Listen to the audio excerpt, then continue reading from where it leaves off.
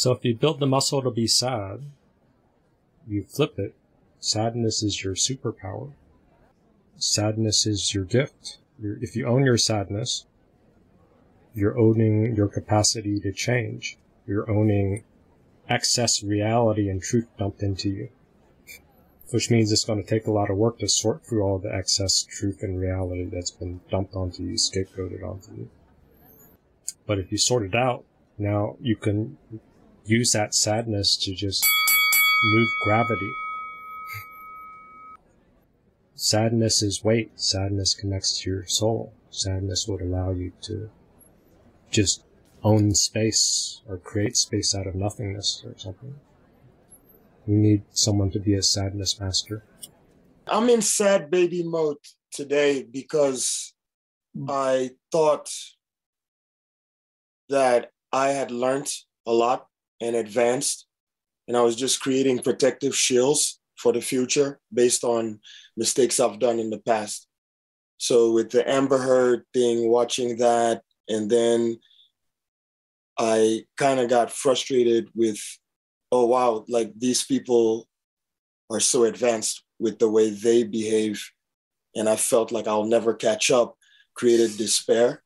So I broke down all the way down to square one. So right now I'm at square one, starting all over again. I knew nothing of what I thought I knew in the past, and it makes me super fucking sad. And I'm sitting right now as I speak in that sadness. You can even hear it in my voice. Like I'm not Aniekan today like I'm normally am. I'm very fucking sad. Sad that I have to live in a world where we're sitting in this group and studying human beings that are built for torture and destruction and annihilation. I wake up every day and that's the last thing on my mind. I'm looking for a world of peace and love. That's my fantasy. That's not gonna happen. There are people out there to take my peace and love and weaponize it and strangle me and rip me to shreds. The fun part is there's nothing I can fucking do about it. And that's sad. I am sad. You need someone to be a sadness master. I'm just sitting with it. That's it. That's all I can do. Misery is a doorway. Maybe, hopefully, some enlightenment will come beyond the sadness. But for now, I am sad. I fully own it. Misery is a doorway.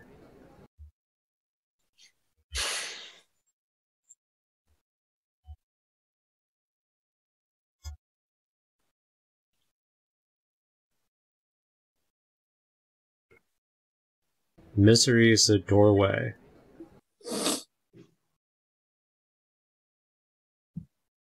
And then I just want to say, fuck the world, man. Right now. That's how I feel.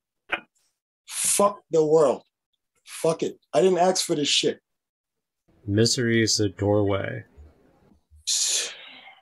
I didn't come here to work this fucking hard just to be alive and go about my business. So fuck it. It's okay.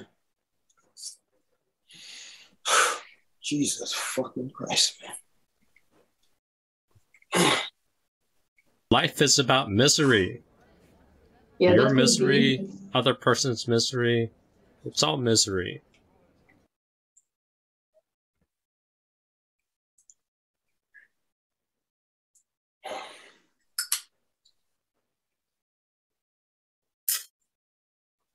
You need someone to be a sadness master. This is so cool. I remember hearing Gangaji's partner, who's also in non-duality. Let me look up what his name is. Eli Jackson Bear. And he had a similar theory like Kara management theory. that if you go down to the bottom is despair. That's just a start. Fuck. 2 minutes. Oh. Those people chasing happiness and get the transcendent little hack, and they think despair is the bottom.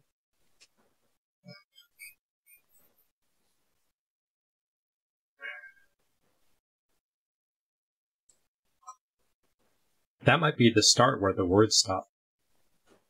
Language stops, and then things fall apart after that, but there's a lot of layers after language. And your maps fall apart. Misery is a doorway. Man, all my maps are shit. Fucked up. They're burning in that flame behind you, man. All of the fucking maps, all the diagrams, all that shit is burning right behind you, right there. And you know what, Aniekan? Aniekan, one of these fucking bastards on this call dived in to rescue you. What a bunch of assholes. Maybe there is progress then. Somewhere. Thank you.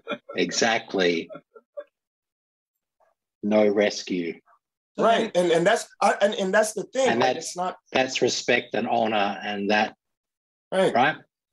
Like I am sad, So it's like that's. But the fact that the reason why there's no rescue is that I'm not dumping it indirectly or directly on you. Like it's my own responsibility. You're owning it. I'm owning it. And we're not picking it up. It is my sadness. And right. There's also we're not picking it up because I think it would be disrespectful to do so, and would stop your process and interrupt. That's right. Yeah. And and there's that's progress. Progress. Yeah. Yeah.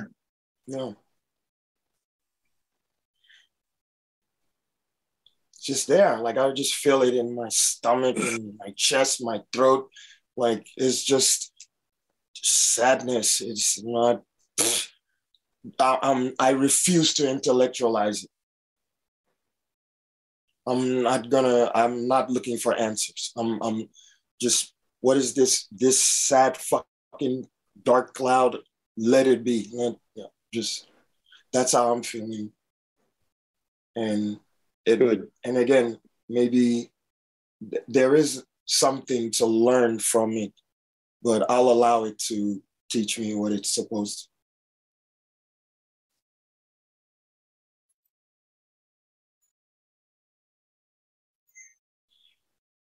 to. Yeah. But I do understand the frustration of watching Frank's shield, which is something I think by now we're used to, like watching Frank show, because Frank is sad, but I think he's afraid to say I'm sad, because if you weren't sad, you wouldn't tell that fucking story. That's how I would know, like, oh, you're not sad. But you told a story, and then you went into a phone booth, turned into Superman. From Clark Kent to Superman, and you're fluctuating between the two characters. And that's why someone put split in the comments. Because we can see, you were asking, like, what do we see? We can see through that. There's sadness there, but you are purposely refusing to embrace it because you think it'll kill you. But it's not, and that's why I said, maybe in due time, you'll embrace the sadness eventually. And, but it's nothing we say will change that right now. In my opinion, at least. And I know this. Come on. We're better. We can be killjoys. Come on. Why are you so down on our ability to evoke sadness in people? We can do better.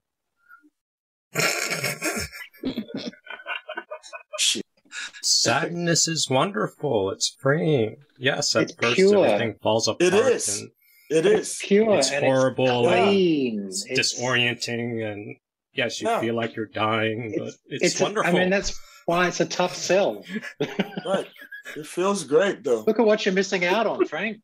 It feels super great to know, to say, you know, all this stuff I've learned, I know nothing. Gone.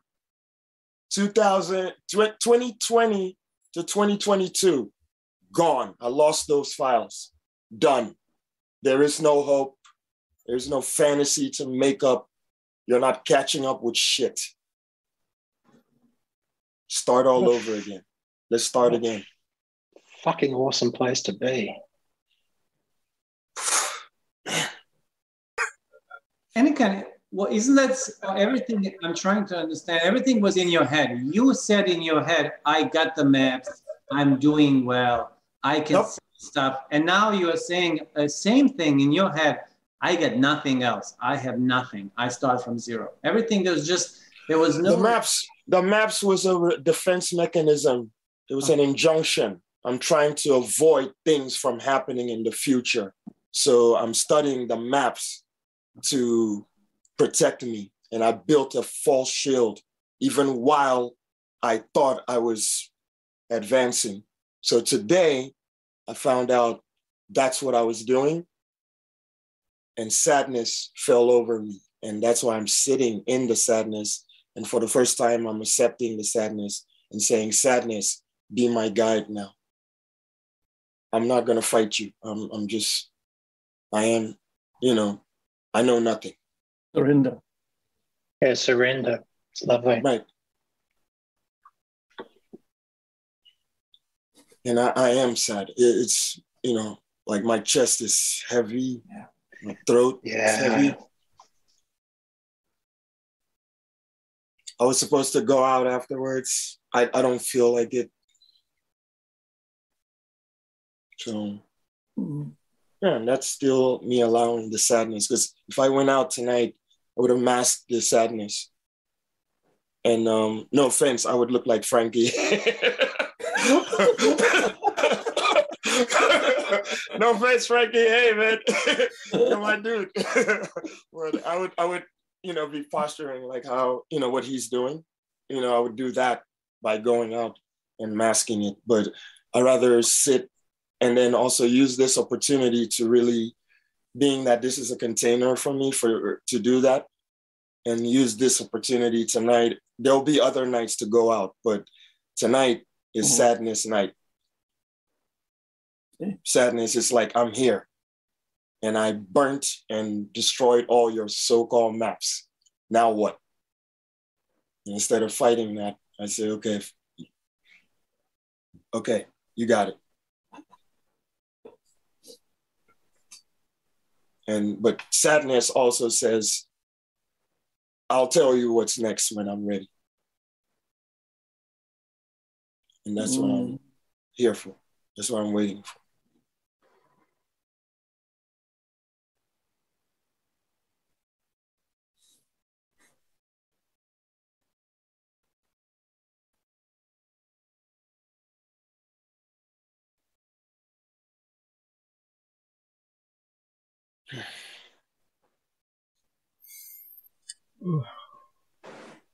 But Aniekan has set the standard now for the rest of the group.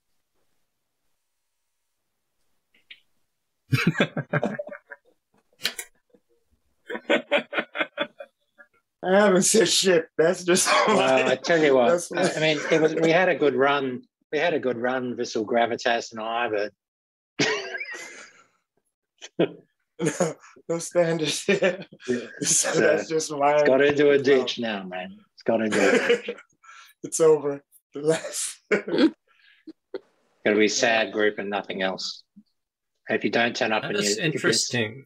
Yeah, Aniekan hit that with Amber Heard death and that, but Anna, she sort of covered the hurt. I think in this video. I haven't seen it in a while.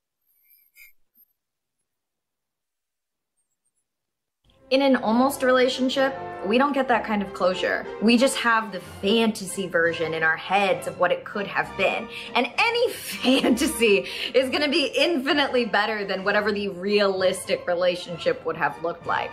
This is why it hurts so bad. We're mourning an idyllic dream version of us.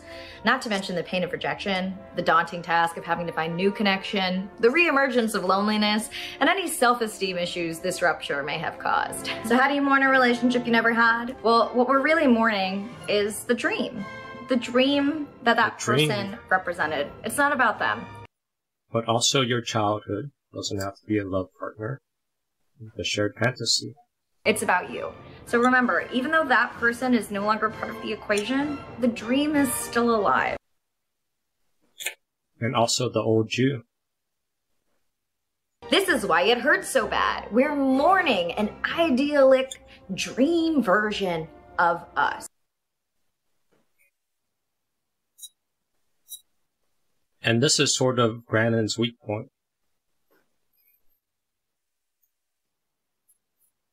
He's had a couple of the videos about despair and grief. He's also openly said never again.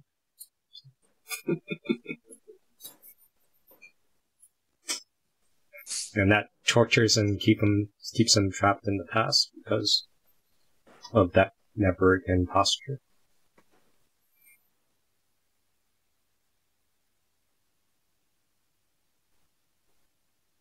So Aniekan's passing Richard Brennan.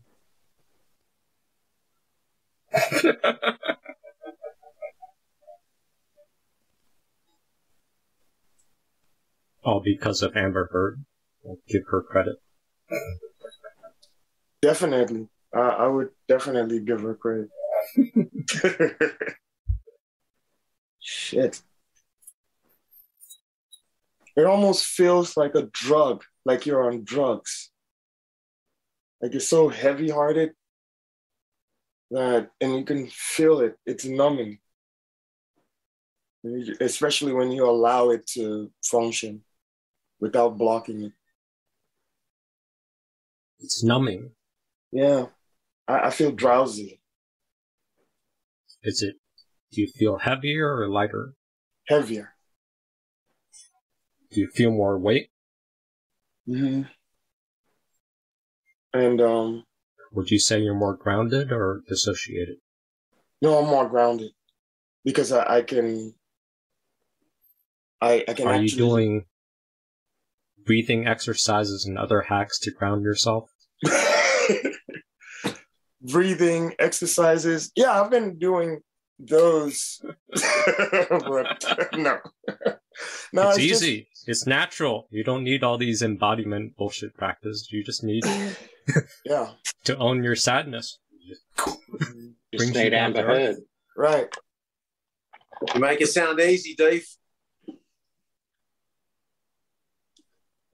It is. It's just horrible. Yeah. I'll get there. Yeah. Just a tough sell, right? It actually... You too could be... Frank, you too could be as miserable as an Aniekan if you just tried hard enough, right? Exactly. I mean, who wouldn't want this? Right. But it's funny in Aniekan, what I get from... Oh, what's the word? I'll get the word, but it's like a deep seriousness. Yeah. There's it's not gravitas, because that's what this is called, but what's the reverence is the word I'm looking for. Reverence.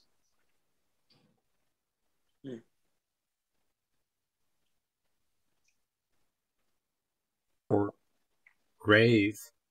Yeah, gravity in the sense of that level of seriousness.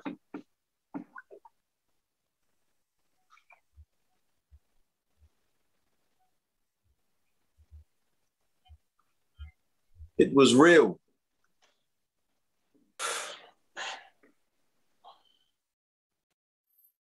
Yeah, it's not easy.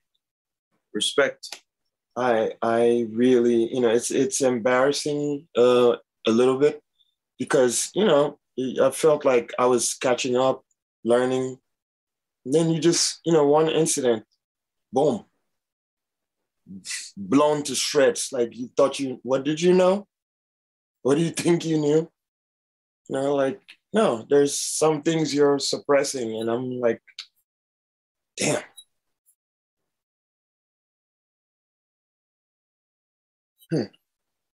But yeah, like I said, I feel like the sadness is, yeah, it's just a new chapter, and I'm just leaving it be for the first time and just allowing to feel that. I don't even want to say, oh, I'll feel better later. I don't know. So I'm uncertain.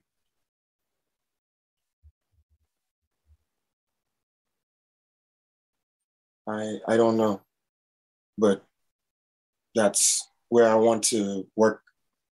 It's a new angle that I'm working from. So I'm working from, I don't know. I'm so used to knowing.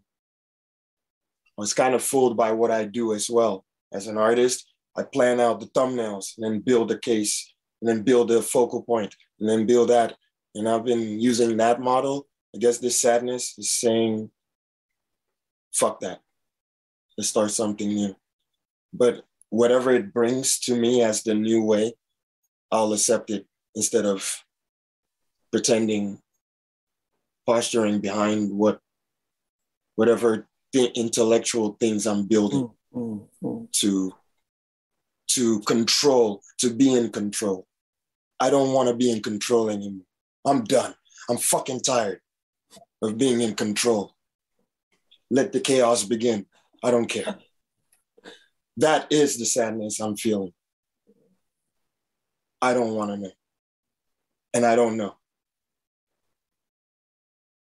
And it's sad because I've been trained to know. And now I realize today, I don't know.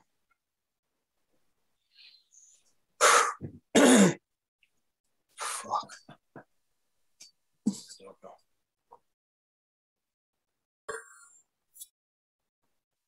Man, that's scary. It's an existential seismic shift of unknowing. Yeah, but usually what's interesting that he has this mirror within himself. You know, it's not like there was some action where he realized, you know, it bounced. Oh, you know, this is what I got from this mirror.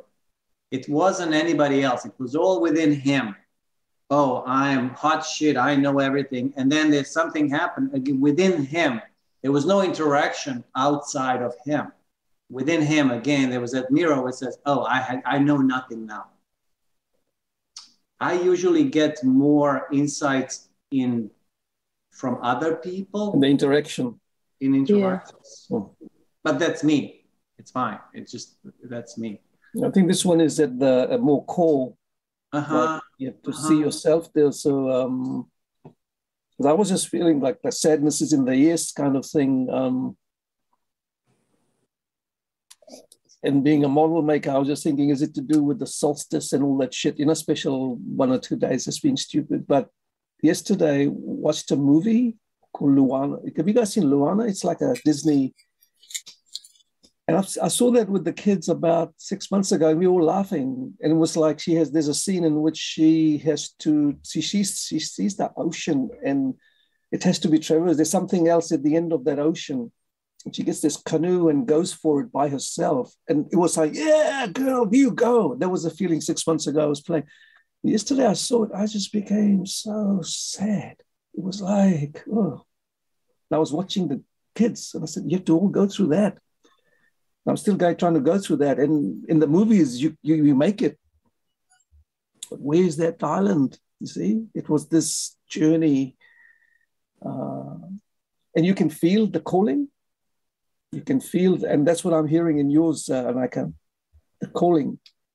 And then you have to surrender to that kind of, but it's like this sad space.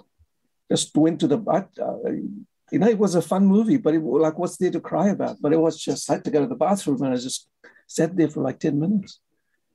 I just felt, fuck. And there's a lava song about the mountain, the lava. And he says, you know, I'm growing old. And I was just fucking weeping inside. I said, shit, it's like this. And there's this other lava at the bottom of the sea that sort of rises up. And I said, fuck. Yeah, it's a painful realization. But that's weird. There was no feeling to move away from it. It was just, right now it's there. But it's like... Yeah, it's there. I'm not, I've been feeling it since the in-person meeting, and I don't feel, of course, I got a lot of support from the group then. And then now, I'm just reflecting because I'm watching Frank go through it, Frankie go through it, and how everybody's trying to save him and sometimes, pushing him. And of course, we learn from him as well and then learn to fall back. But there's a tendency to claim, while you claim you know what the problem is and what the shields are, you end up using the knowledge from this group as a shield as well. Mm-hmm. And this is why my shield from this, all the stuff I've been learning, had to shatter to start all over again from not knowing.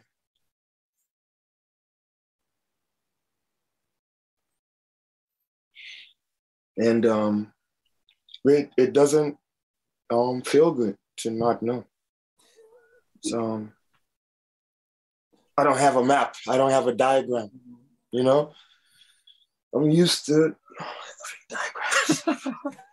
Fucking hell. Aunties, mate. Fuck man. Diagrams. Aunties. I'm used to having diagrams, man. There is none. It's broken, shattered. So last night I was thinking about this, feeling this, and it was like the diagram and models and answers is the hero's journey kind of thing. Right. And so that's there, but this is like a soul's, the hero's journey. And that is with vulnerability and other stuff, which the hero just does not get, doesn't like that shit. Yeah. So it's the I was just working on this, right? So this is like the hero's journey thing where it's like, I guess, meeting with the goddess where you find yourself. So I don't know if you can see this. Yeah, the shark, the shark. Yeah, it's like sharks at the bottom. Yep. Yeah. Uncertainty. And then the idea, like the sword and the pencil being the shield I created in terms of my knowledge. And then, of course, the baby representing, So, like, this is, I think Deef kind of discussed it. We discussed this, like Deef said, the sadness sometimes can turn into creativity. So it's like, I've already been feeling sad while I was working. I'm building this piece, and then finally today it's like, boom, like it exploded. When you showed that, Aniekan, the image that came to my mind, the opposite of that was this kid like this and waiting for the vultures to bite you, to kill you, just like this. Like a total look at Pankaj's visualizations. I know. Pankaj thinks he's in the Alfred Hitchcock movie, The Birds. You know what I mean? It's that capacity to accept that vulnerability and say, that's what has to be done. But that's the beauty. That's the thing that I think when Deef says it's beautiful, that it is beautiful, because you feel this way. Who wouldn't want to be pecked to death? I mean, really? Come on. Not in Pankaj visuals. No, but just feeling the pain, allowing it, and then seeing what comes out the other side without knowing the outcome yourself. So, and again, like, it's funny, I've been creating this piece over and over, correcting it, adding stuff, and kind of, but it was, I think that piece, I was already sad,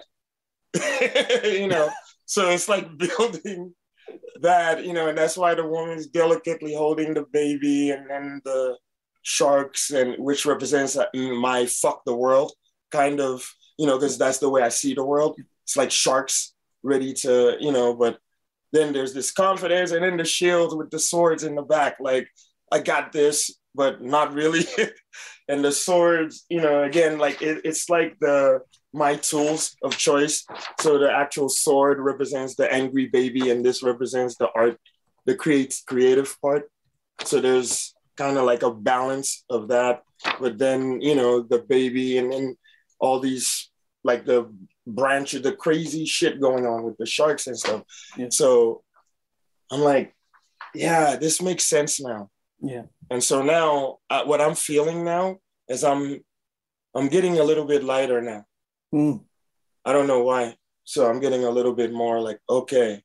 So I think this piece, I need to put more focus in it and kind of use this piece to creatively to guide me through the sadness.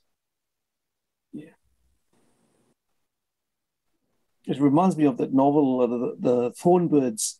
So it's like a story in which there's Colleen McCulloch. Yes. The priest who wants order, you know, like truth, all that sort of stuff.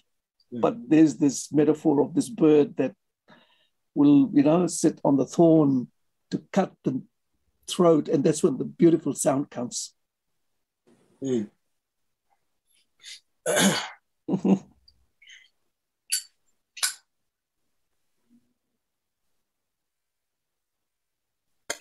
So what was the part of the in-person? Was it the futility of the circular arguments that I illustrated, or was it the seeing it illustrated by Amber Heard and Johnny Depp describing? It was, you know, like just the breakdown and finding out that, you know, like watching Amber Heard and listening to the way she was talking and knowing like, this is who she is. And she's that good. So I'm sitting here like, I'm trying to build a strategy to go against that. You know, you can't. like, you know, and it's like, not only do I not feel like, I don't feel like going against that. And then I'm like, why do I have to go against that? And the sadness and despair started. Like, I thought I knew how to go against that. And then it's like, I don't know how to go against that. And I'm frustrated. And so it just spiraled into, but I didn't know how to express. Like, I didn't know that sadness was the thing coming out of that, like was sprouting out of these feelings. So thanks to like you later on, you know, after the meeting, we talked, and as we were talking, and then you pulled it and you said, okay, so sadness, you're feeling sad. And then I was able to see in that moment, like, oh yeah, that's it, exactly. I feel sad, like, but the sadness has to do with not having control over what happens in the future. With all these learning things and learning defenses, how to get back, and, you know, so it's like, oh yeah, I feel like, you know, I think I said this, I feel like it shot me back to boarding school, where it's like, oh yeah, now you have to learn physics, chemistry, and all this other shit. And it's like, oh, fuck. Like, I can't make these complicated calculations, like, yeah. And so I went back to that, and I was like, oh. And it's funny how those things spiral into what it is. Like, it started from Amber Heard's word salad to, like, the sadness coming out of that is, yeah, it's just a mystery to me. So again, I'm not trying to resolve the mystery. I was really astonished by the fact that blaming my mom was scapegoating her. I thought, oh, yeah, I'm doing that. It's not only scapegoating her, you're giving up your power. Yeah, it's true. I feel huge relief when I can tell at least a bit of the story, to make sense of it and to confirm for myself that, because sometimes I still have this idea that it's not true or that it didn't happen. So I also need to hear myself saying it, feeling it, because I silence myself for as long as I can remember. So I think it's double. It's telling and recognizing it and acknowledging it. And then I don't need to blame her. Huh? But I do at this moment.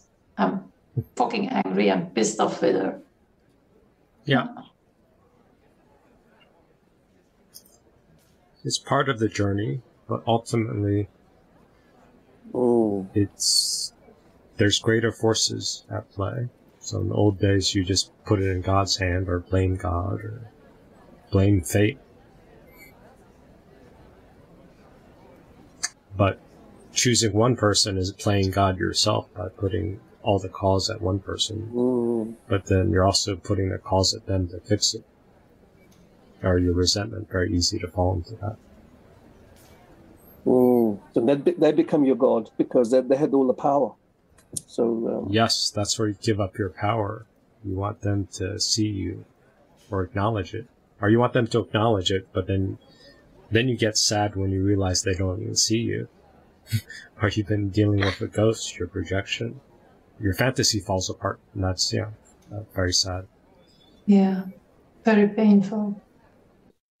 Yeah, that's part of the despair today when we were discussing it, because you want to, don't fuck with me like that. I didn't ask for it. Like I'm just minding my business and you're trying to jab, and I have enough, like the fucking Stormbreaker, to dice you up into pieces through like that rage of, but today it's like, I found out like, yeah, but that's what they want though. And it's a win-win. So you didn't do shit. That's beautiful. You lash out at them, they win. You don't, they win. But, so I'm like, okay, what do you do? And that's where I said, I don't know. And the sadness kicked in, where it's like, I thought I knew what to do. And then it's like, oh, fuck. Well, that's bullshit. Setting boundaries bullshit. Right. And that's why now it's like, okay, square one. Let's go back to square one. But it does feel good to know that I have a blank slate now to, for lack of a better word, a blank canvas to start with. Touche. I hate using that fucking term. That is such a bad metaphor for you. but it's so cliche. But but it's like starting all over again doesn't feel that bad. Just a different strategy. And I have a feeling like, I just feel like, there is something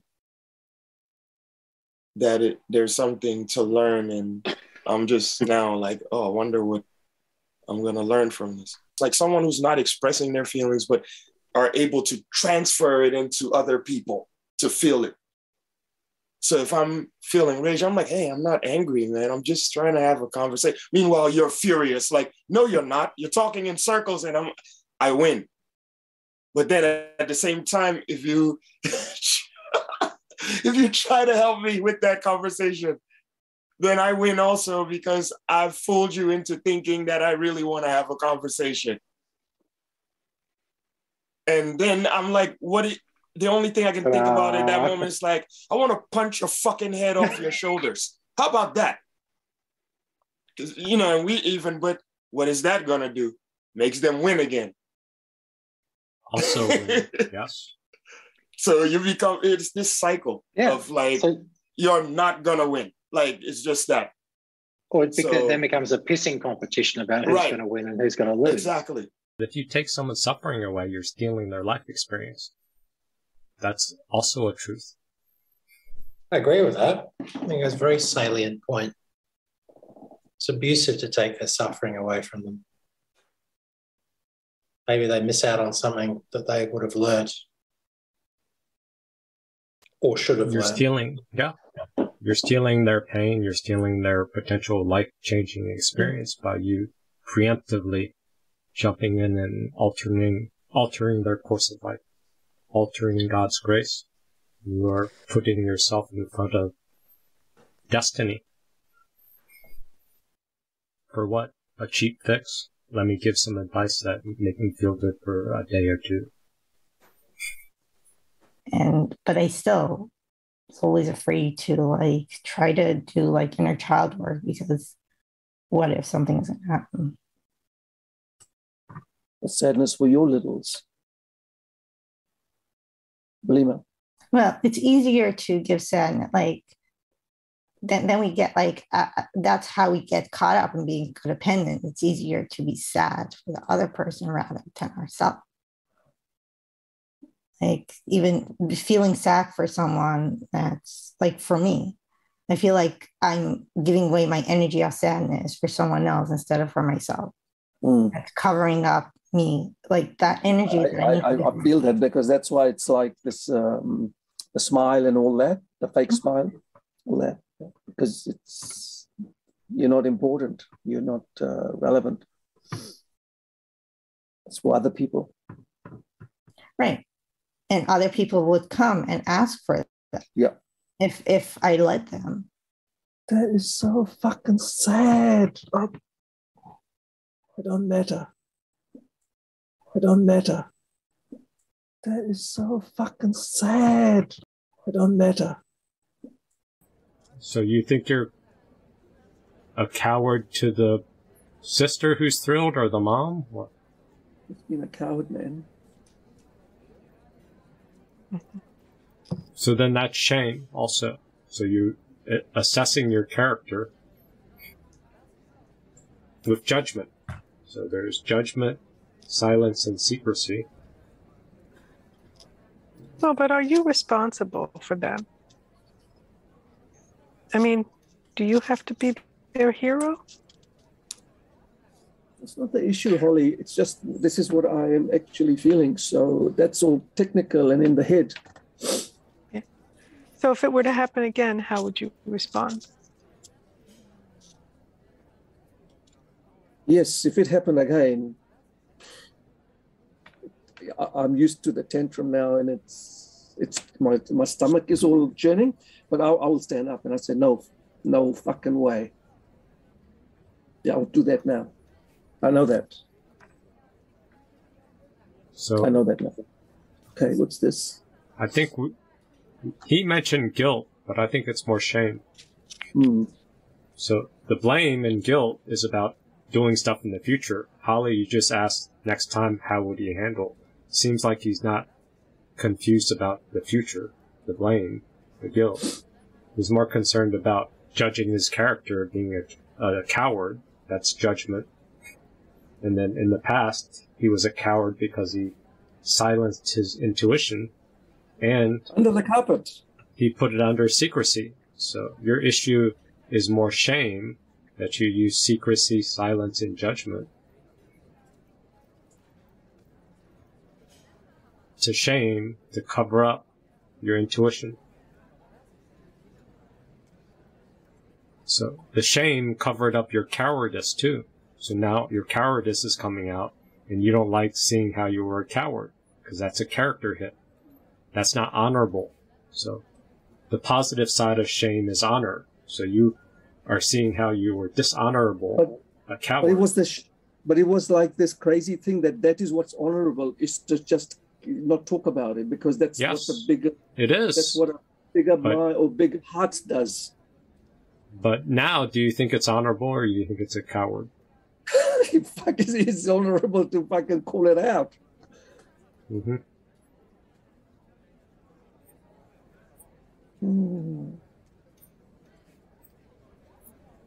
So this is a time for you to build character, or use this experience to expand your character because you feel like a coward, or you feel what is honorable, what are your values. You have to fix that. You have to update that. Yeah, and if it goes against your culture, are you prepared to do that? Sorry, Holly? If it goes against your culture, are you prepared to do that? Yeah, I'm a bit of a rebel to a point, but in the deeper place, like kindness was the highest place of character, kindness and acceptance and... you can speak the truth in love. Not honesty. That's the thing, and you mentioned that once before, yes. Is deception actually, yes. Higher than truth if it's more kind? Yep. So now it is about transparency, integrity. Can you see what's on the other side there, Deef? Your head is blocking it. Oh. Adulting. That's the more positive side. Adulting versus smothering. So this is a smothering side. So if you're on the adulting side, courage and attention to stand up for what's right. Or stand up for your values. Figure out your values. What are your values? Is it more truth? Or is it more secrecy? Or is it, how do you balance kindness with secrecy, family secrets, and transparency, honesty, integrity? You gotta take the lead with yourself, then you'll feel good about your character. Right now you've seen your old character was not leading with discipline and self-leadership. You were caving to secrecy. That feels bad. Just to keep the family image intact. And it's really, I'm privileged to be, because it's still a very, very good family, but there's all this other, there's enough stuff to, it should have been called out, but it wasn't called out. And Can I ask a question? Yeah. Wasn't this all the work that your parents were supposed to do to discipline your brother and, you know? Yeah. And how do you feel about being the one with this wisdom and not your parents?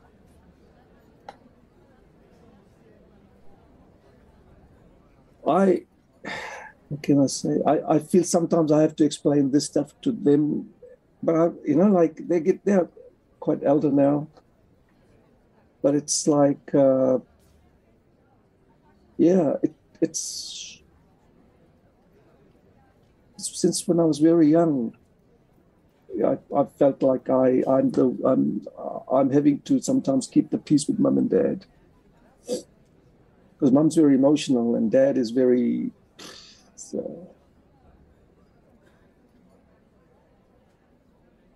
So doesn't that dump the responsibility to discipline your brother on you?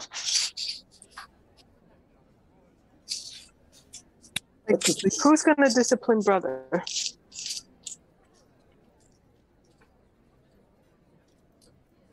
I'm the one who is doing it, and my sister is there. But my mum caves in, and then she just falls for the grandkids. She wants to see them, you see. So this brother, the youngest brother in question, was trying to make some sort of a deal that will have, you can see them on Zoom, but as long as you apologize and do this and do that for some shit. What the fuck? It's like the reverse spectrum. There's a thing for to reverse something. And then I said, this is classic, and this is all happening all my life, but I never saw it, and I didn't have a model or didn't have the language for it, and so I'm just spinning. So how can you discipline them when your parents are still alive? How can you discipline your brother when your parents are still alive? They're still letting him get away with this stuff, and they have the authority over him. How can you discipline your brother? And I'm not telling you to. I'm asking you if that's your objective. How do you accomplish that?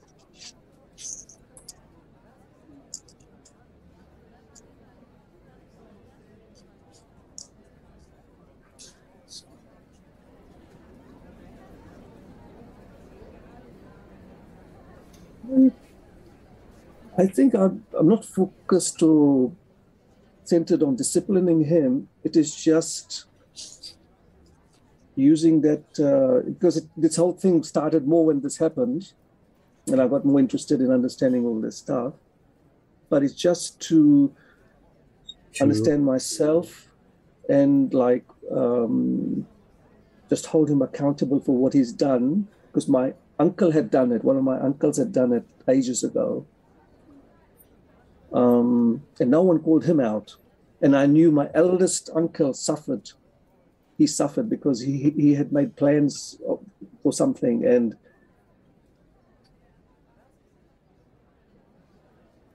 so it was to call him out more, Holly. It's like, fuck, this is not on.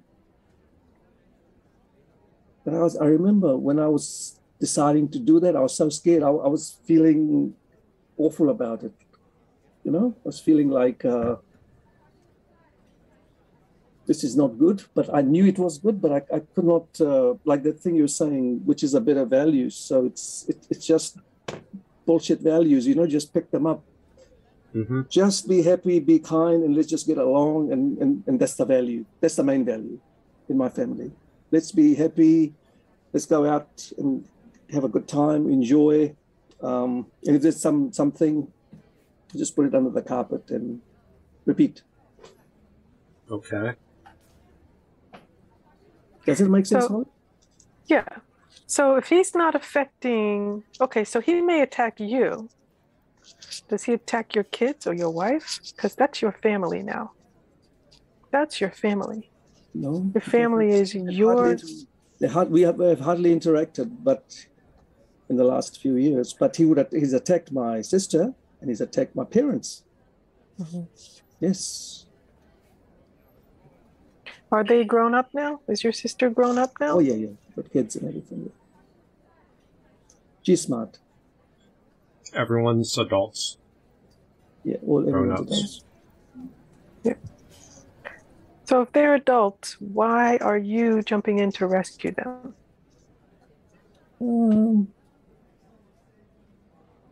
That's not the main focus to rescue. It is just that if some shit's happening around you, you're not centered around it, but you just say, this is bullshit. No. Yeah, but if he's not attacking you, then why do you need to say anything about him attacking somebody else and among your siblings and your parents? He already did attack me. He ripped me off with all the property. Yeah. Calling out bad behavior. Bad behavior, yes. They're a family system that interacts with each other. So that's destroying trust. If somebody is doing bad behavior, so calling out the behavior is trying to Are you trying to build the trust? Do you think you can have trust for him now that he's shown you his colors? Well, the family system has grandkids and other people, so this is not an easy cut off situation. Right, I'm not saying to cut off. Okay. What I'm saying is you have his. What I'm saying is you have his number. You know, so I mean, I guess so. Is there opportunity for him to rip you off again? No. Like when your parents pass, or when there's a legacy that's due you? Are you afraid that he will rip you off again? No, I'm not concerned as much about that because I think I've got enough sensibility now to not to be able to deal with that adequately.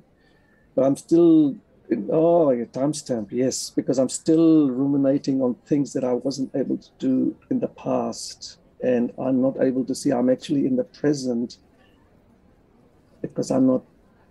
That's the thing, isn't it? Yeah, you're not moving past that prior ripoff because that's gone, whatever that was. You're talking about timestamps. Okay. Go ahead, Dee. Do you feel these feelings of too much in the past? Regrets, non-forgiveness, bitterness. I feel sadness. And I don't think you should forgive him if he hasn't made restitution for what he stole from you. There is no need for forgiveness. But right now it's time to just see what the feelings are. We're trying to get the time signatures right. Because if he's... I don't feel I can forgive. That's not a big... I don't feel bitter. Okay. Initially I did, but now I feel sad. Okay. I don't have a grievance. Okay. I regret. Okay. And I feel guilt that I should have done things and I didn't do it. So, explore these feelings and just sit with them. Yeah. Because they're pulling you into the past because you have the time signature. You're noticing it's in the past. When you've sat with them long enough, then they'll naturally dissipate. But right now, you're being pulled into the past.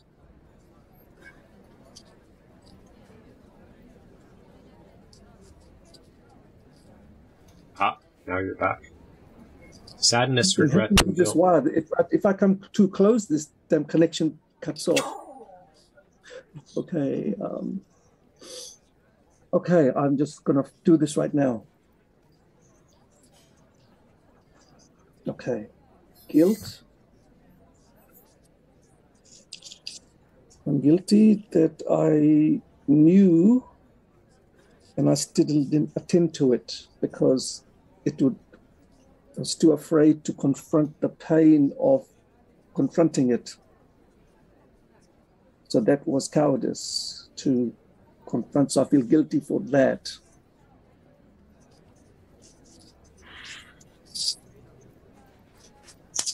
And I feel regret as well that if I had done this, there's other projects I want to do now. They will delayed by 3 years, 2 or 3 years. Mm-hmm. Lost opportunity, lots of regret.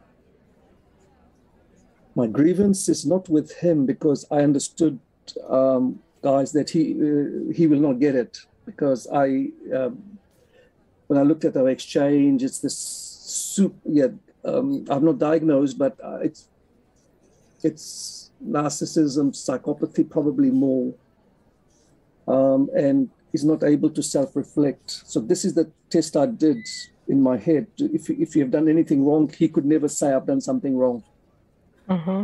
Okay. It's not a concept like, but if it was wrong, then why would I do it? Like that's what his answer is. That's his answer in an email. I asked him, this is not a moral thing? And he said, well, if it is, because if it wasn't moral, why would I do it? And so I don't have a grievance with him, but I have a grievance with my other brother who was not able to hear my voice. So what actually I felt and what the rest of the family felt, because he's like a tick box, you know. It was this, like he was probably he was fixated on, he didn't communicate properly, and it was better communication, better manners, you know. That's what he's upset about. But I then asked him, what about the conduct, the guts of it? And then I think I planted a seed at the end, but time will tell if it went in or not. But I think I did. So I have a grievance with him. I don't have a grievance with my dad because he also cannot self-reflect. He can't think that he could do something a different way. His answer is, if it was different than that was then, that's what I did, and this is what I do today. So it's like, which was a shock to me. Like I thought he could self-reflect, but I realized he actually can't go outside and look at himself. It's like this, and I'm okay with that. So I have a grievance with my middle brother for that. I don't have a grievance with my mum, although she's the same. Because she's in her 70s. She's doing the best she can, but she's torn with the grandkids and this, and she hasn't done this other work to be able to. So she just misses her son. You see what I mean? Like for her, it's your son, your youngest son. So, and then they used to live next door to mum and dad. So their children used to come all the time, like for 5 years, like every day after they were 1.5, every day. And his wife is like classic BPD, like classic. So I've no grievance with them because they're that way. So that's their nature, that's their dharma. And sadness is more to do with why I couldn't do it earlier, but if I'm present here, so I'm getting confused with getting enmeshed with Pankaj 5 years ago or 10 years ago. You're getting confused? Where? Yeah, because of that time signature thing, it seems like it's all permeating, but I get this now, so there's no need to be sad going forward. Yes, but if there's sadness still in your system, that means your past hasn't been integrated.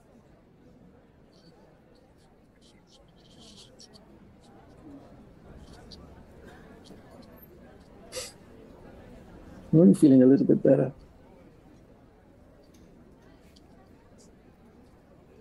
That was then. It's sort of, when you're orienting yourself in time, your attention will naturally jump to different future, past, now. You have to sort of let your attention goes where it goes. So if your attention is going into the past, follow your attention to the past first. If you fight your attention,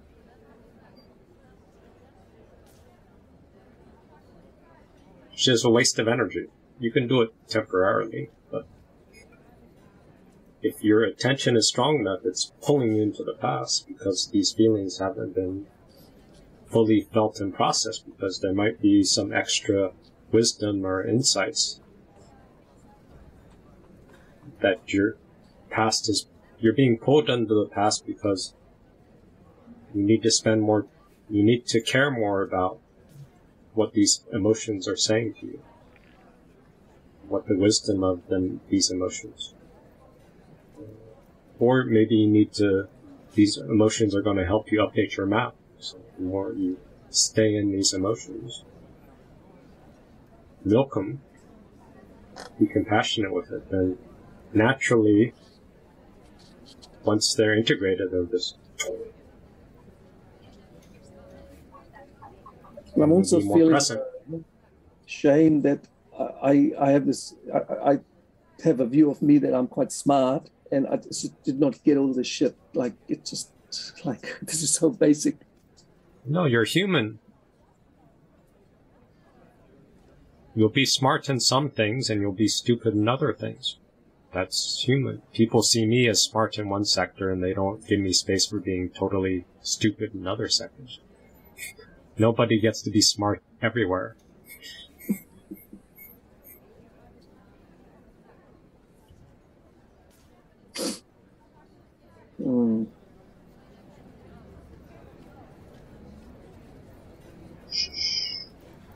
It just takes time. And if you wasted so much time already and you have regrets about so many years, what's a little more extra time?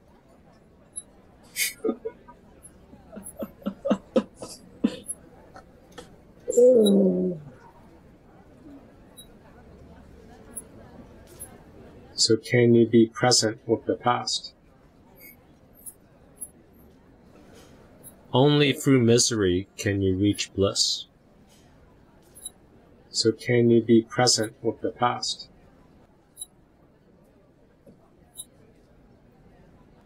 Spirit is enlightenment. Holy fuck. How many years I've been paying for fucking therapy? God damn. Holy fuck. Why do you guys care so much? Why can't you enjoy people's misery? That's why we're here. Entertainment. What do you think the purpose of life is? Life is about misery. Yeah, your that would misery, be... other person's misery, it's all misery. How you can dump your misery onto someone else. Yeah. How can you be more creative with misery? Only through misery can you reach bliss. Misery is a doorway. Just like pain is a portal to consciousness, and pain equals pleasure. Misery equals bliss. Despair equals enlightenment. Despair is enlightenment. Misery is a doorway. Holy fuck. Enlightenment. The self-hatred's really that big. Oh. Yeah, man. So, it's kind of like screaming into an echo chamber. Yeah, I can say that. And it's like, I know logically it's true, but can never really act on it. It's like I don't want to do well. Like, I can't get myself to put effort into anything, you know, that would advance my life forward. So I kind of keep myself stuck in the same place. Because it's like, you know, why should I be able to like have a family, or why should I be able to like be in a job where I feel like I'm respected, or in a way I feel like I'm kind of where I should be, even though it's like hurting me as far as I can tell, because I just didn't like myself. It was never fun. Like drinking, I never had fun being drunk or being stoned, or it was just what I did. There's this hatred, some sort of hatred issue, and then Chantel sort of opened that up. But if you were able to be that precise, what is the hatred? If you're able to see things that clearly,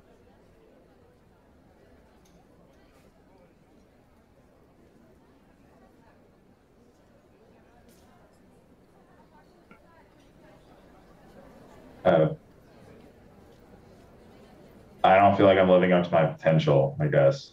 It's probably the best way I could put it. But can't like push myself to take the steps necessary. So I just feel like kind of a lazy fuck. So it's like diagnosing disease, but like not willing to like treat it. And I can't explain why not. Like I know what I need to do, but can't bring myself to do it. And I can't figure out if that's just like laziness or something, some other shit.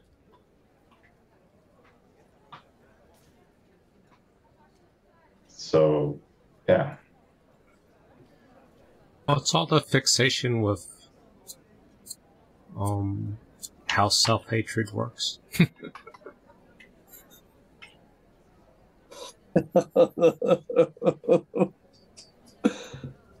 Aren't you guys worried that it might be contagious if you figure out how it works? I don't even know if like trying to figure out the cause for it would even be really helpful. Mm-hmm. Just trying to sort of move past it at this point. Because honestly, I think you can just tell from looking at me, thinking about this is just intensifying it. brings it into focus. And,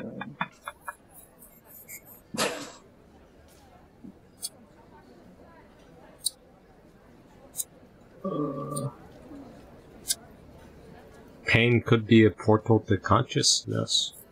It's a nice saying. That is... It might be hard to apply. That is the thing, eh? And we don't want pain, so remain a fucking bozo. Pain just might be an amplifier.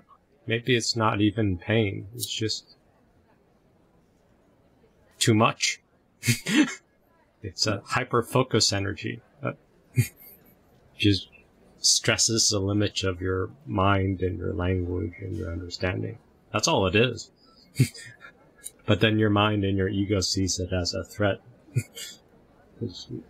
There's no models. We don't have people that show us how to endure pain or build the capacity to take in more pain. We have the opposite, that pain is something that we control and reject. Reject. Right. Yeah. How many people are taught to relax into pain, or write it out, or transmute it, or play with it? Yeah, when giving birth, a bit of that gets, yeah. So in the old days with midwives and a lot of female elders, there would have been a lot of initiated mothers, grandmothers who could model relaxing into pain, relaxing at that edge of birth and death. We don't have that anymore. Or it's a very small wisdom tradition.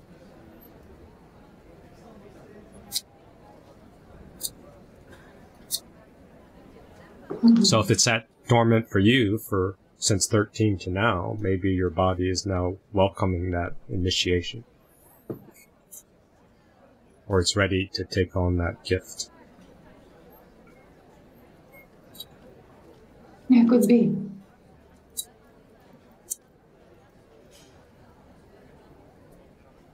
Pain is also a softening energy, isn't it? So people who live with chronic pain, they've been forced to embrace more humanity, to be humbled. Yes, absolutely.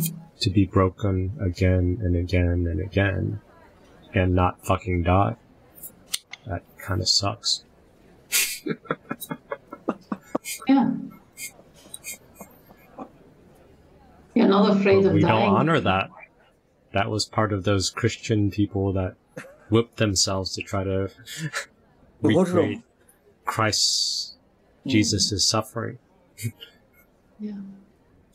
Because that pain is a type of asceticism to transcend their ego, to build their spirituality or get closer to something. I remember being a kid in India, maybe 7 years old, and I'm watching these Muslim people. They've got like a handle, and then there's like a metal chains and stuff, and they'll go like this, and it's done with a rhythm, and then something is said, and they go like this. And I remember back into their eyes, there's no pain. It's excitement and exhilaration. And then they go, there's a certain dance that they do. And I was a kid, and I didn't even feel, I saw the blood, like a little bit of blood, but it didn't feel awful to me. But it was like, there was no pain on their faces. It was like this kind of, like some sort of cleansing, excitement. Mm-hmm. There might be an art, or there might be a portal if you can concentrate your mind or normalize the pain, because the body has its natural adaptations. Then you can use the pain to get more into your body. That's the ascetic type practice. And then you can now use that pain to build some sort of doorway, maybe.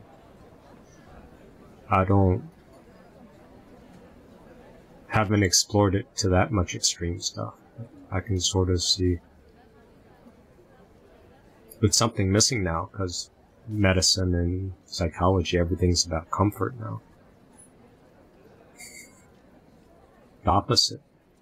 I get the feeling, Deef, that it brings you closer to that feeling of I am, I exist, like in really, I'm here, that kind of thing. And other things just don't do it. Oh, it changes your sense of time. That's true. And it's right now, pain, right now. Overrules everything else. So if your system, nervous system detects pain, it will go with all the attention to that. All right the now. Rest, that's why people cut themselves, because the pain will take on all the energy.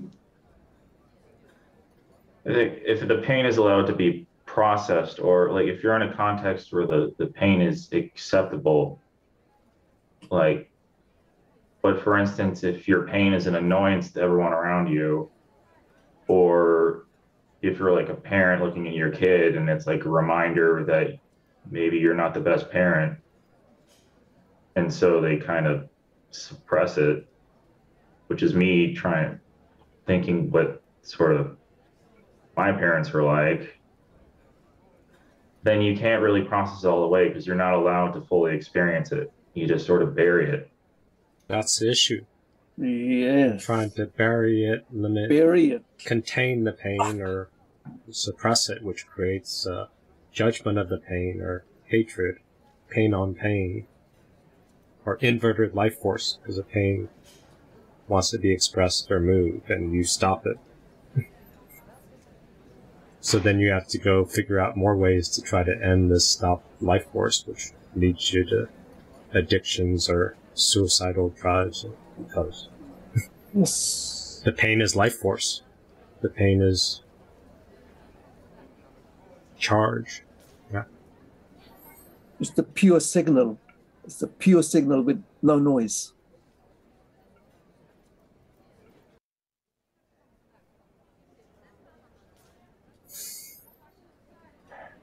Yeah, it becomes a source of shame. If it's well, then that's another way to contain the pain. Yeah.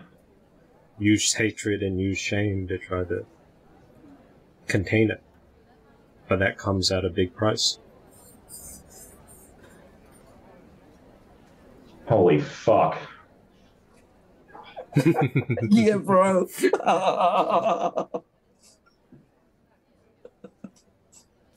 How many years I've been paying for fucking therapy? God damn. Because that has a comfort bias. That has the language bias. That has the story narrative bias. Which doesn't make space for pain. Pain is the enemy. Pain is something that has to be... Yeah, it's treated as the disease and not really, well, yes, really the cure in a way. Or maybe. Yep. Maybe some sort of cure, or it's not even a disease. It's just pure attention, pure importance, pure present moment now urgency.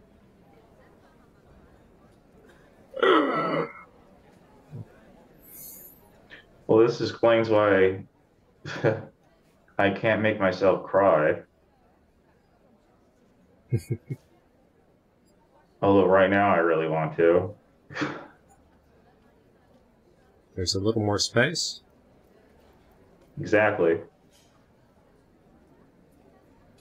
Because there's really not much to say about pain. It's just to recognize and honor its power. The wisdom is in the pain. The pain has everything that you need to know. There's any overlays of understanding, we're trying to box it in. That's our hubris. Hey, yo. Yes. The pain is life force. The pain is charge. Yeah. It's the pure signal. It's the pure signal with no noise.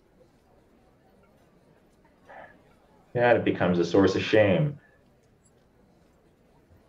If it's... well, then that's another way to contain the pain. Yeah. Use hatred and use shame to try to contain it. But that comes at a big price. Holy fuck. Yeah, bro.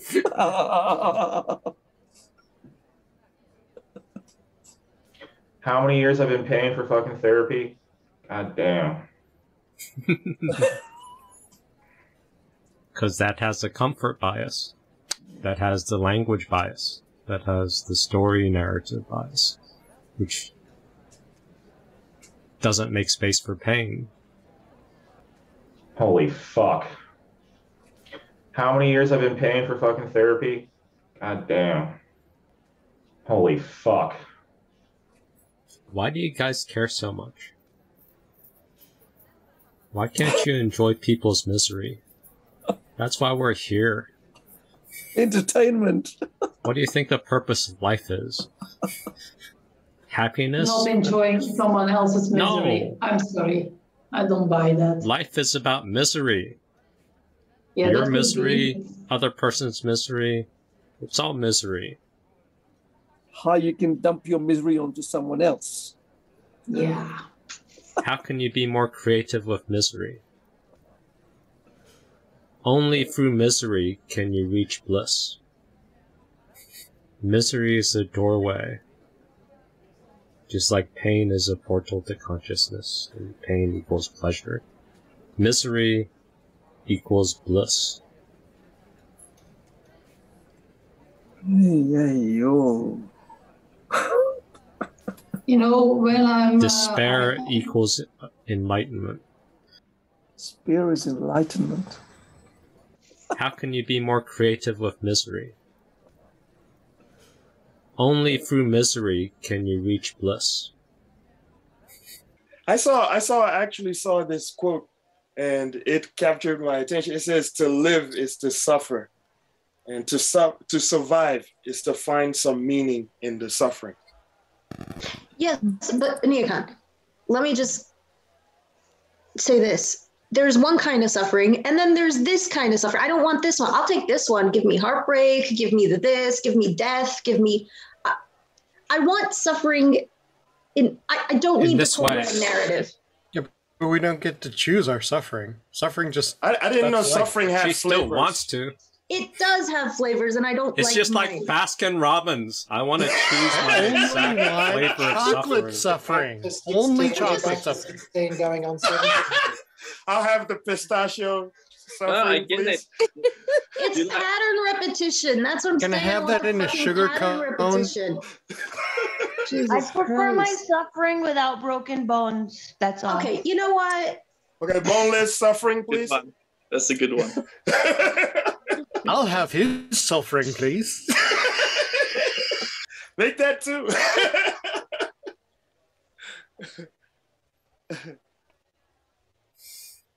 You want heroic suffering. No, I want regular old life suffering. What is that? Yeah. I don't want this pattern repetition over and over again. I don't want to replay the same thing in every fucking thing I do. Sadness is the way.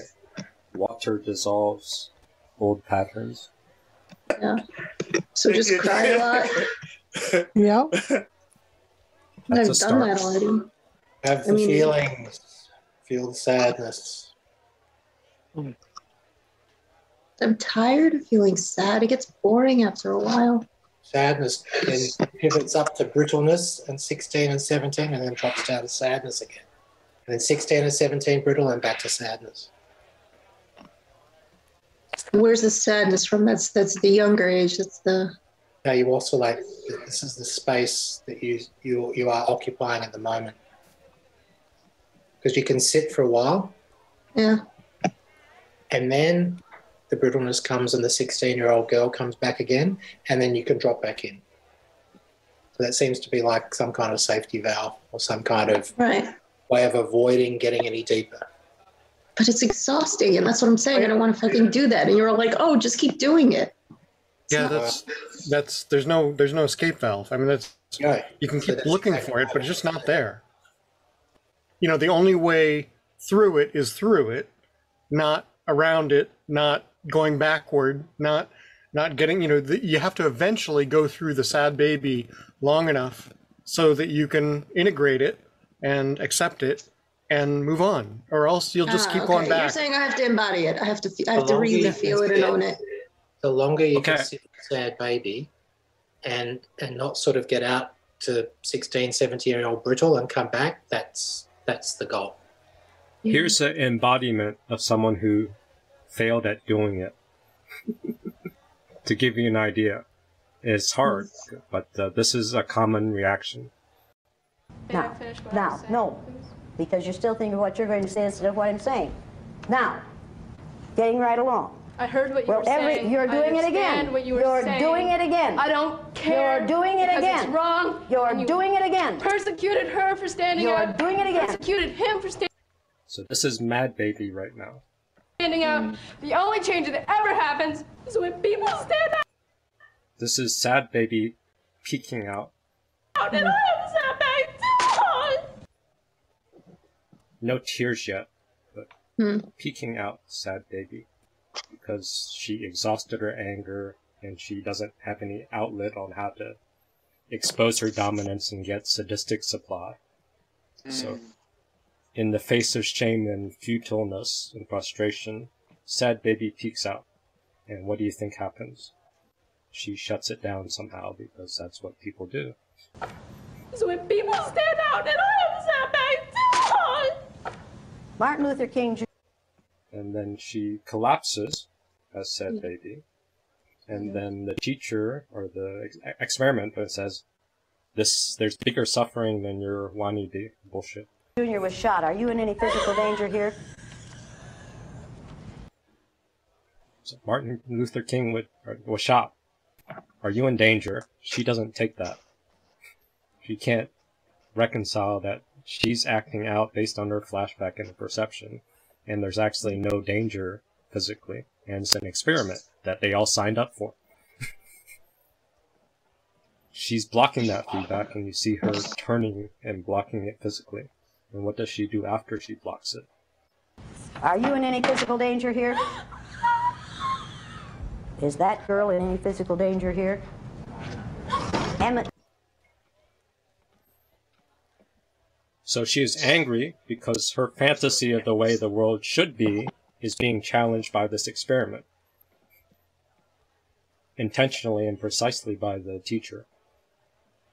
And when the teacher is doing stuff that collapses her way of how the world should be or the world was, she gets angry and tries to get the world back to something that's within her map of the world. And when she fails, she has Sad Baby come out. Right? Right there. Futile. Right there. Sad Baby and collapses. But when Sad Baby doesn't work, or when Sad Baby is too shameful, she gets up and leaves.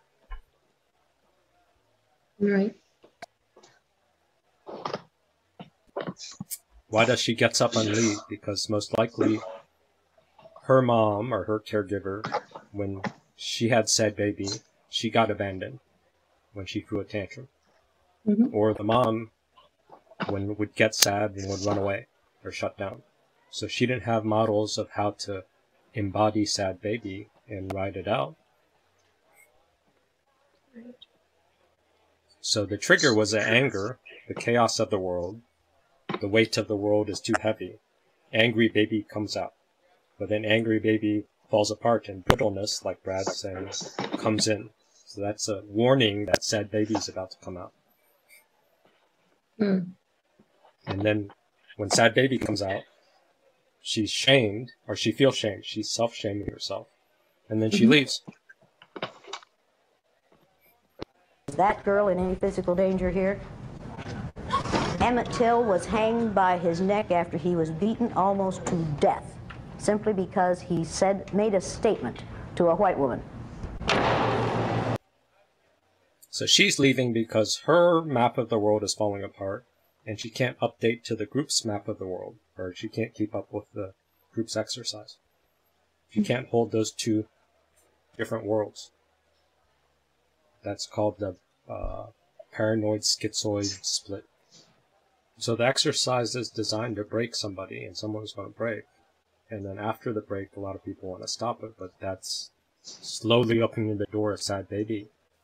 That with that person, she came back and wouldn't own her sad baby. So then she just left the exercise. Because owning sad baby, probably to her, when she was a child, meant death. Meant caregiver would attack. So she's associated sharing sad baby, riding sadness as danger. Danger, danger, stranger. To have like a really schizophrenic existence. But that's the modern world. If you openly cry on a park bench or in public somewhere, what's going to happen? Everyone's going to bypass you, or they're going to come and try to soothe you and stop your tears. I can be a semi-metaphorical boat person through the valley of death, but the boat person does not know where you end up. But what's the value of the rebirth? What do you get after that? Not me. I understand what the fantasy is. I don't understand the rebirth. You get you. You get more burdens, more suffering, more pain, just in a different framing. Because you never escape karma, and you never escape fantasy and delusion. Oh my god.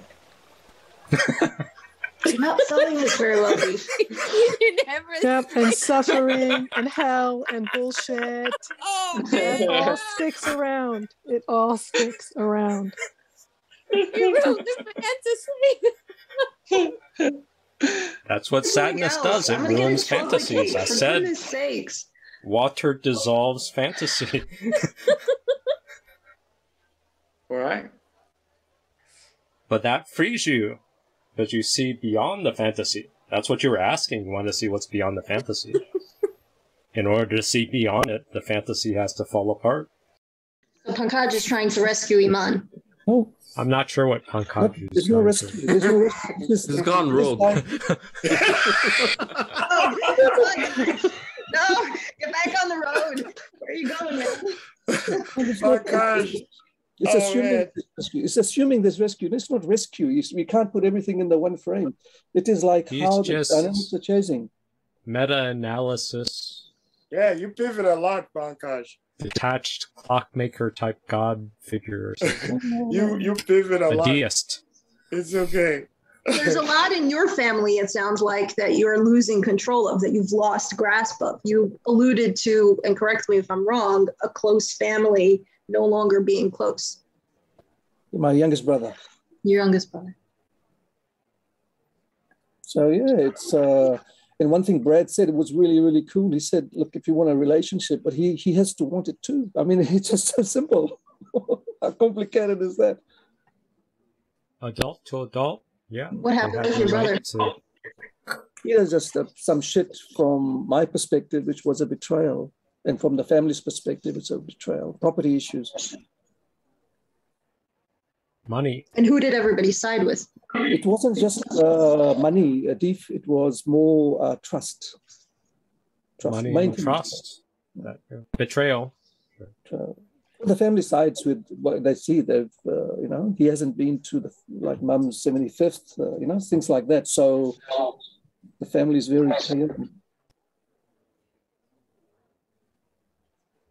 So these are examples, but it was so beautiful. Like last, like you said, like it's like this, and you have to grieve, and how long that takes? It takes its time. Yeah, it's cool. So he's been a big benefit to America because people will see what the Democratic Party is like. For example, brother. So your brother and you. So in the same way, my brother, but he is not. He was like more very. He stabbed you in the back, not in the front. Complicated. Yeah, he stabbed you in the back. Did he stab you in the back? Painful. Was it unexpected? Yeah, it was unexpected. You didn't see it. No, you see, the thing was, if I didn't have the blind spots, like we discussed. You can't face the pain. You can't face the pain because as soon as the pain comes up, you have to intellectualize it. Right. I understand. I do this. I constantly do this my entire life because I have a very high IQ. No. And I have the ability to do that. You asked me a question. It's the easiest way to avoid the pain. You asked me a question. I was answering that. It happened suddenly. I said, to me, at the time, but she's trying to bring up a point where you're trying to stay on a narrative of control or trying to understand it a certain way. Betrayal, brother, betrayal. Those two words, brother, betrayal, brother, betrayal. And this is two people that are reflecting a point that they see, that they sense that you aren't able to face. So that's why they're amplifying. No, when you said, did it happen suddenly? So to me, it seemed it happened suddenly, but it was happening for a long time, but I was just unaware of it. Yeah. In retrospect, you can look back and your smart brain can go, oh, this step and that step and that step and that step. If only I would have recognized, but you didn't, because these things are in, you didn't. Hindsight's 20/20. Can't go back in time. Hindsight is always 20/20. I have so much better vision now that I did 20 years ago. If I knew now, if I knew then it's not physically possible. You have a smart brain, but it cannot see the future. Your brain cannot see 20 years into the future. Your Pankaj's brain 20 years ago could not see every step of what would happen. And there's no physical possible way you could have seen this coming. You could only see it looking back with all the puzzle pieces together now in a beautiful frame that fucking rips your heart out. So that's why what I feel and beginning to feel more is that was the friendship in a way, because that's what helps, because the pain is what gets you to see who you are. So the narcs are actually your friends. It still doesn't describe the betrayal and the brother. There's a betrayal here that came from someone close and that you trusted. Yeah. But what happened, Aniekan, was that this betrayal thing, that's how I felt my narrative, but it's moving more towards that's his karma. He has to do that because that's how he is. And but how does that make you feel? You see how you're responding like Kay? I'm completely lost when you're talking, to be honest. Every time they're trying to direct you to your feelings, you're pivoting. And Nechama was able to really capture that emotion with like intensity of her experience, and then you just pivot and get away from the feeling. Because Pankaj, what happens if you feel that feeling in front of all of us? What would that look like? It wouldn't look like talking. I guarantee you that when your blood brother stabs you in the back and twists the knife, pulls it out and stuffs it back in, it doesn't look like talking. It looks like fucking tears on the floor. You're a man who's broken in front of other people. That was last week. That was last week. Okay, so how does exactly what Nechama because the thing is, this is the speed of it. If you understand that model, that there's a narrative, there is the message under it, there's the emotion under that, and under that is the assumption. You're explaining. Talk about you. He got it compartmentalized, and he doesn't want to open that. Assumption. How simple is that? Like, it's not complicated. We're making it complicated. Just have wrong assumptions. Let me share a story. I'll share a story with you guys that is similar. So here's what happened. I finished high school in '93, right? And I started writing my aunt, who was here in America, about coming to America to pursue a career in the arts. So from 93 till eventually around 96 or 97, my aunt sent a ticket, home.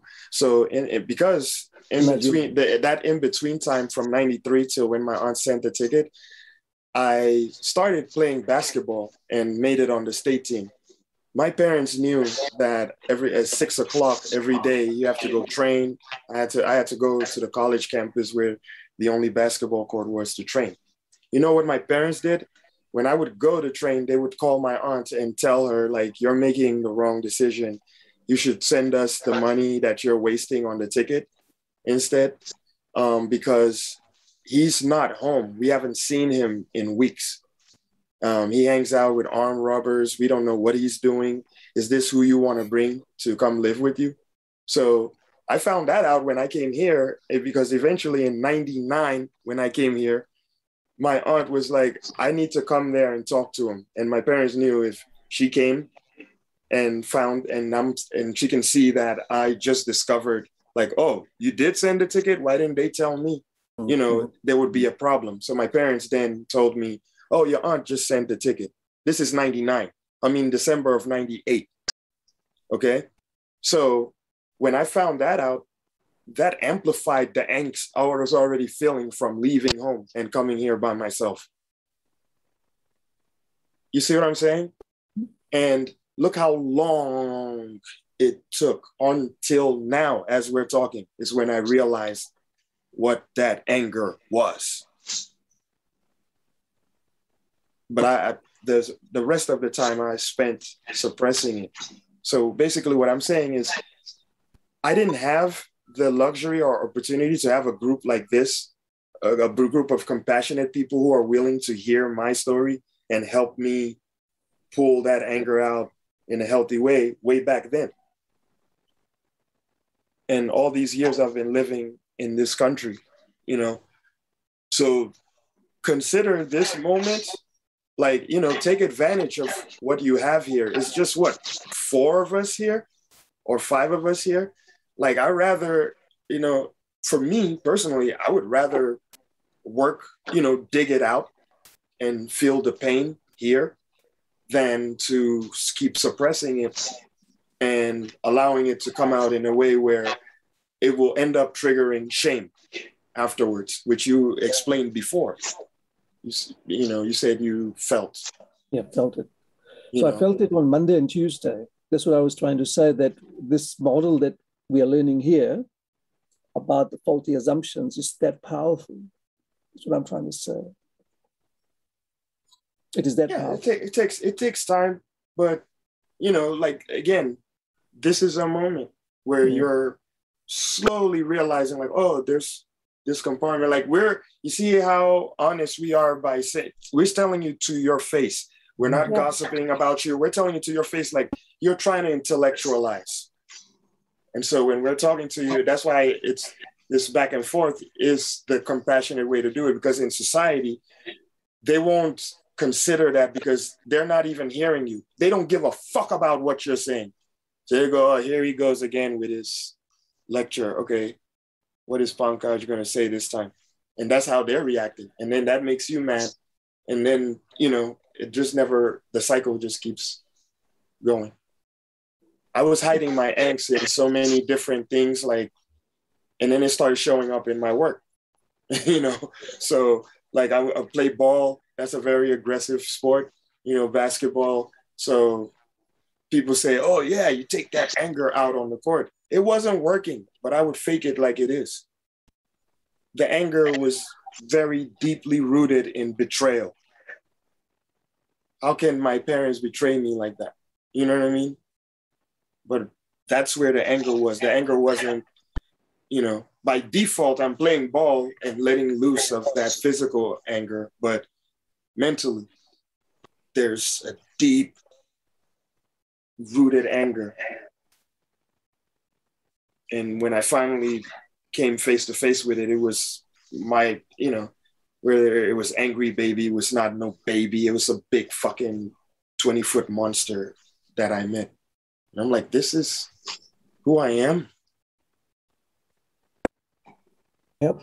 So on, last week, when Brad was talking and everyone was talking, I nearly broke down. I couldn't stop my tears. Mm-hmm. I just couldn't do it. And then they all held the space and stuff. And I was saying on Monday, I just no energy. Can't go to work. Can't do work. Tuesday, the same thing. And then I just broke down. The wailing is death. It's death of a part of yourself. It's a death of the part of yourself that thought my brother loves me unconditionally in this way, and that's part of my identity. It's a death of I thought my parents loved me this way. The wailing that you hear, it's so haunting because it is death in action. You're hearing it physically. It is death. To experience that on your own even is very scary because you are physically embodying a death of a part of yourself. That is terrifying because you don't know what's going to be left. If you allow that death of yourself to come through, that death of the past self, you don't know if you're going to be left with anything. How much of this was a part of me? Because it was so fucking much. And how do I know it was so much? Because it hurts this much. If it didn't matter, it wouldn't hurt. If it didn't matter, it wouldn't hurt. If it didn't matter, it wouldn't hurt. You allowed yourself to wail in front of yourself, and that is a step. You allowed yourself to shed some tears in front of the group, and that's a step.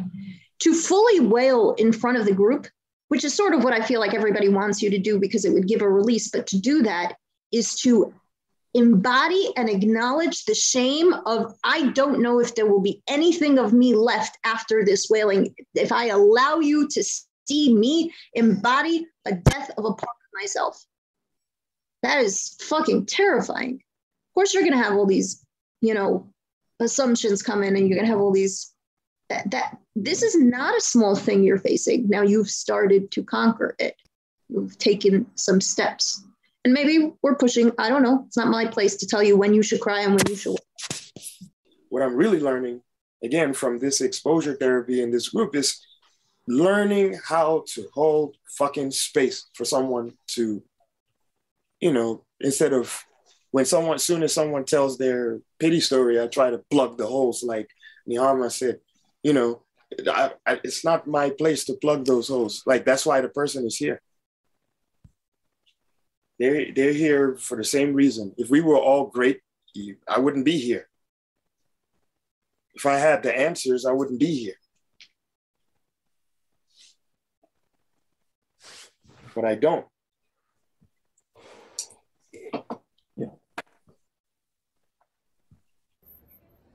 If you express your truth and you're the scapegoat, the purpose of you being a scapegoat is for you to stay the fuck shut up, to not express your truth, to not speak, to disappear and hide and stay depressed. But if you continue to deny your expression, your soul feels like it's murdered. You're getting soul murdered by lack of expression, denied expression. So scapegoating is a way to dump sadness and pain into somebody else and to not acknowledge their humanity. And it works in a positive light. If you scapegoat someone positively as a guru, as an all-good person, you do not acknowledge their humanity. You do not acknowledge their imperfection.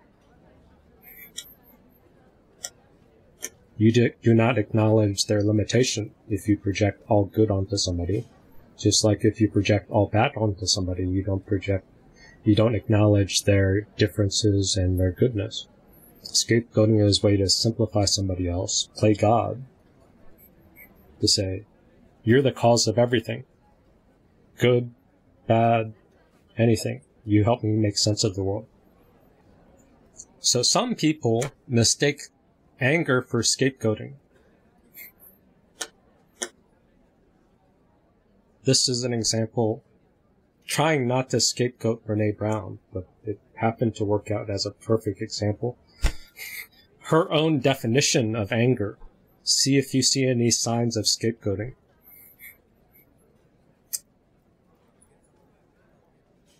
If you look across the research, you learn that anger is an emotion that we feel when something gets in the way of a desired outcome, or when we believe there's a violation of the way things should be. So this type of anger is only outer critic. Can't you get angry at yourself when you don't meet your own standards? Can't you get angry when you have a bad plan? Why is anger only when you see an obstacle outside? And why is anger only when there's some violation of the way things should be? Which is, there's a violation here, which is your mind just going, who's the violation? What thing or person is violating the way the world should be? That's blame mode. That's fault mode. That's scapegoating mode. This is how she's describing anger from her book. Pretty cool.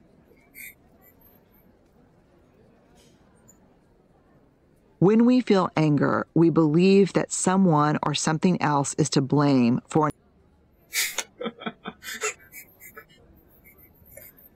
Instantly, her definition when she feels anger, someone to blame. Instead of saying, I need to matter, what's wrong with a boundary, how do I fix something, how do I make things better, who the hell do I point my finger, is when she feels anger. And it's not just when she feels anger, she says when we feel anger. So she's projecting her personal opinion onto the research and onto everyone else, because that's her way of hiding her norms. Blame for an unfair or unjust situation. What's unfair and just is based on a personal estimation. And unfair and just gets into envy and resentment and other feelings, which is not directly anger, but you can clump it all together to find someone to scapegoat, because this is her description of how she responds to anger. It's just scapegoating. And that something can be done to resolve the problem. As a former union organizer and a lifelong activist, I think anger is often the most compassionate response to experiencing or witnessing injustice. The most compassionate response. Scapegoating is somehow the most compassionate response, to dump your pain onto other people. What the fuck does it have to do with being a union person or whatever she crapped on about? That's a social justice warrior. You're allowed to fight for a cause. You're playing God because you're saying the world isn't perfect enough. So I get an excuse to enforce my anger and dump it onto other people and use it as love. Yeah. It's a way to reframe my anger, my resentment and scapegoating, and call it love and social justice work and all this other stuff. Or activism. It can be a powerful catalyst for change that does not need to be explained or justified. Why doesn't anger and viciousness need to be explained or justified?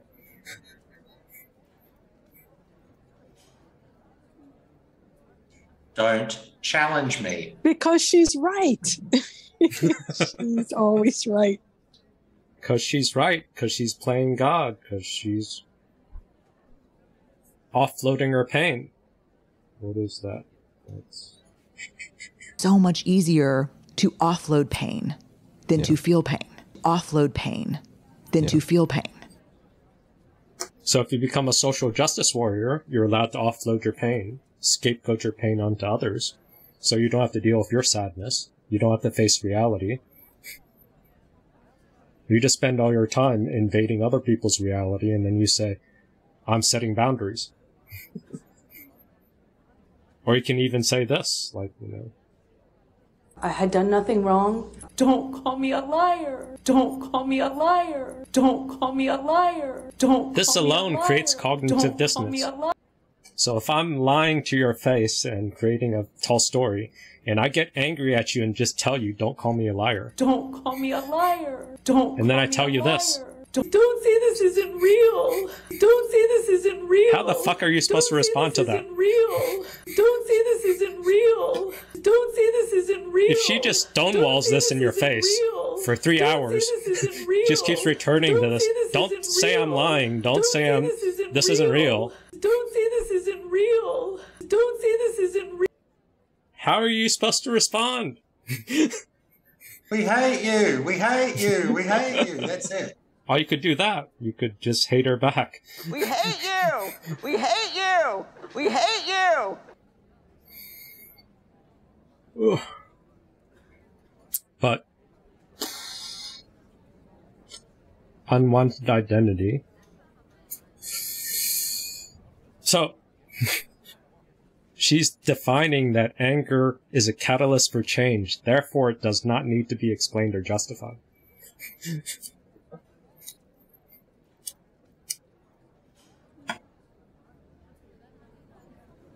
And I still think behind the anger is a tempest of pain, grief, betrayal, disappointment, and other emotions.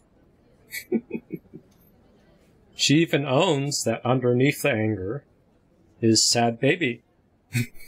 That's scapegoating. But if you get angry and dump your anger on someone else, you're inflicting grief onto somebody else. And you're transferring, temporarily or partially, your pain and sadness, your pain, grief, betrayal, disappointment, onto somebody else to contain, to feel, to process. That's why it's so amazing to use scapegoats. You get to feel empowered because you're playing God, social justice warrior. And then you can transfer your pain, grief, betrayal, disappointment, repetition, compulsion, onto somebody else. But the other person now is in the burden of feeling your pity, but doesn't have the story, and then would scapegoat you back. That's a trap. So you get scapegoated. Then you scapegoat and demonize the person who scapegoated you. You play God too. Now you're in resentment, and you have an emotional cord. You have a spiritual contract. You want to get even. Give them back the crap pain they gave you. But the abuser is always running, right? Or they have a stonewall that just says, "Don't say this isn't real. Don't say this isn't real. Don't say this. Don't call me a liar. Don't call me a liar. Don't call me a liar." And they're aggressive. Never wanted to be seen as a victim, nor have I ever called myself one. Never wanted to be every time you try to give them pain, they will just aggressively attack you. As a victim, nor have I ever called myself. It'll make your mind turn. It'll make your head spin. Oh, that sort of fits. Or they get angry. Is this supposed to be healing? Is this supposed to be healing? Is this supposed to be healing?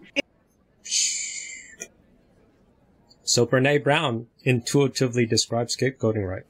Underneath the scapegoating and the anger is a bunch of pain, grief, and betrayal.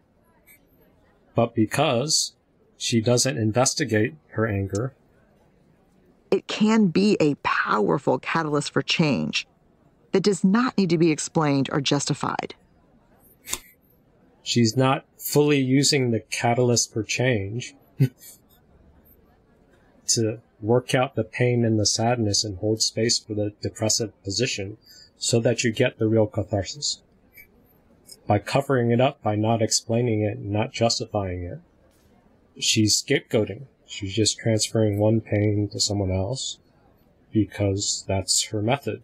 She owned it. So much easier to offload pain than to feel pain. Offload pain than to feel pain. They're basically having an emotional reaction and blaming you. They're basically having an emotional reaction and blaming you. They're basically having an emotional reaction and blaming you. So if you build the muscle to be sad, you flip it. Sadness is your superpower.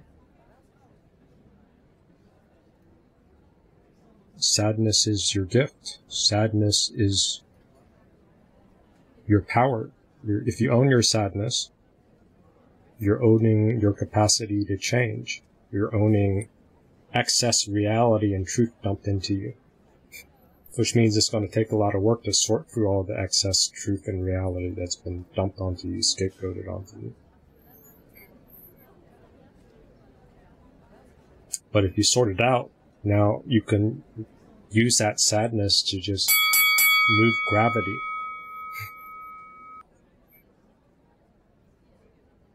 Sadness is weight. Sadness connects to your soul. Sadness would allow you to just own space or create space out of nothingness or something.